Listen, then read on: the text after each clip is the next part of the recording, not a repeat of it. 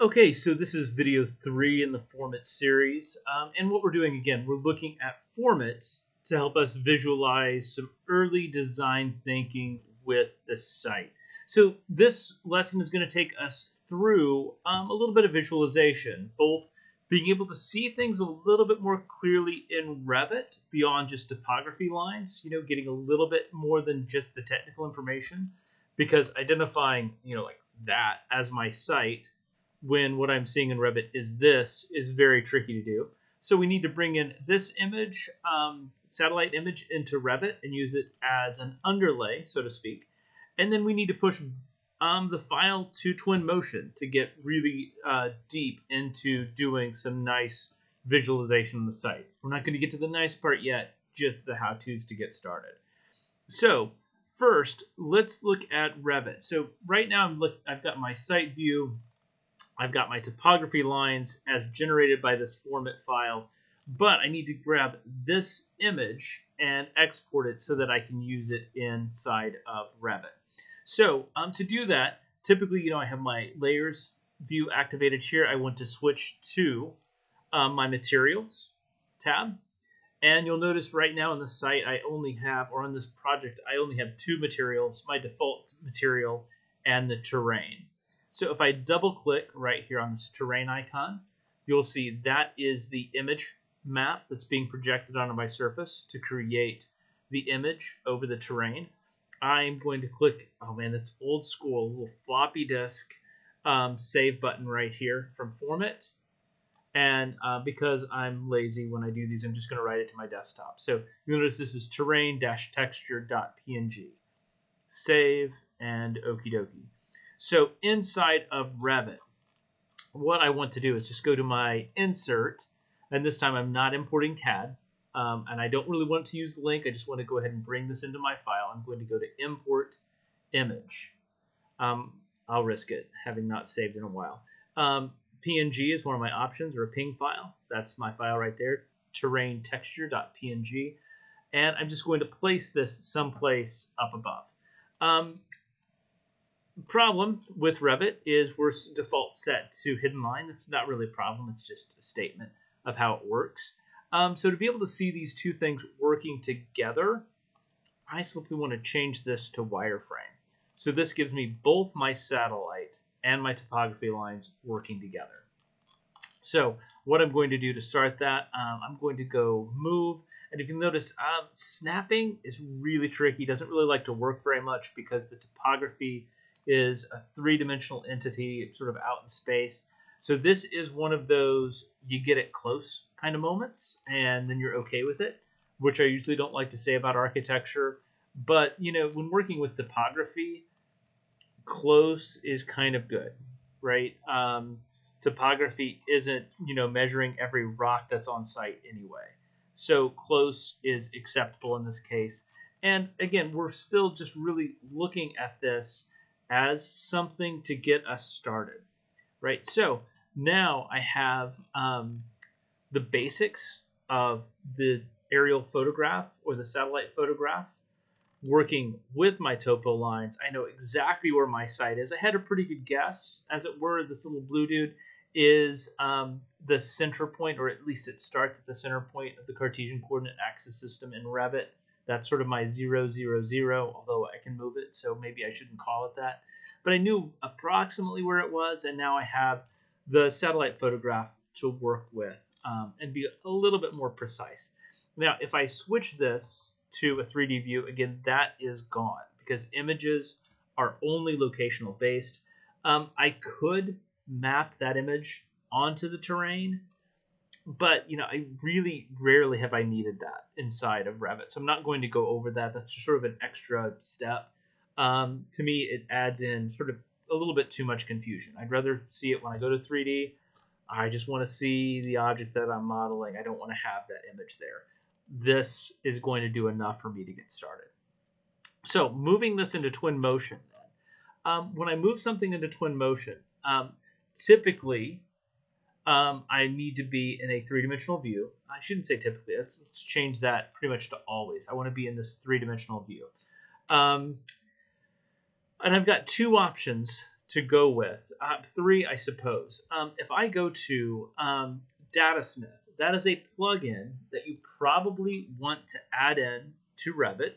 And let's just go ahead and open that up. That plugin can be found at Twinmotion Plugins Revit, right there as a resource. Essentially what this does is it is going to install this Datasmith tab inside of Revit. You need to make sure Revit is closed down when you do the installation. First time you start up Revit after installing that little plugin, it's going to say, do you always want to import it as a plugin in each file? Typically, I would say yes to that. From here, you really have two options. I can synchronize or export to Datasmith. Synchronize is basically setting up Revit and Twinmotion working in parallel same time. And if you have a powerful enough computer, meets all the specs of both Revit and Twinmotion, and can accommodate those specs while they're both running at the same time, it's a great option. Typically what I teach is either export to Datasmith, or I teach file, export, and then I utilize the FBX format. Because Datasmith is excellent and it's come a long way, we are going to start teaching this quite a bit more. It does a little bit better job of organizing, maintaining some material data, some things like that, whereas the FBX is going to strip most of that information away and just give you sort of a layered, organized model. So let's look at export to Datasmith and what it's going to see. Got to save my Revit file first. So let's go File, Save As, Project. Again, we'll just write this desktop, site, arc, 222, 23. Save. And then we're going to export the Datasmith file. I can get rid of all the extra stuff here. And save. So obviously for something this small, there's not a lot happening with the data to be optimized for the Unreal Engine. But when I get into larger projects, more geometry, more materials, that Datasmith step is going to become more and more important. So inside of Twin, I can click the import file, open, and then we are going to go to the desktop where that file is saved. And that is my file right there. Site arc222, 23, Datasmith. Open and import. And that's going to bring in this very massive piece of topography. In fact, let's go right to the eyeball, the speed tab, and let's change this to drive speed so that I can see how big that great big plane is. Now, again, this is kind of nice. This works pretty well. Obviously, I would, next step is, we're in the Himalayas. I don't need the city and the buildings behind that, so we would get into doing all of those things. But before I do that, and that is for another video, before I do that, what I really want to do is, it'd be really nice to have the satellite image on this. And one of the ways that I can go about that is actually leveraging this original FormIt file. So from this FormIt file, if I do File, Export Locally, I can also save out an FBX version. So I'm going to do, again, visible only, my FBX file, and this is visible only even though I've turned off all my layers and have things set. I want to make sure it's only taking this topography object, okay? So I'm exporting an FBX.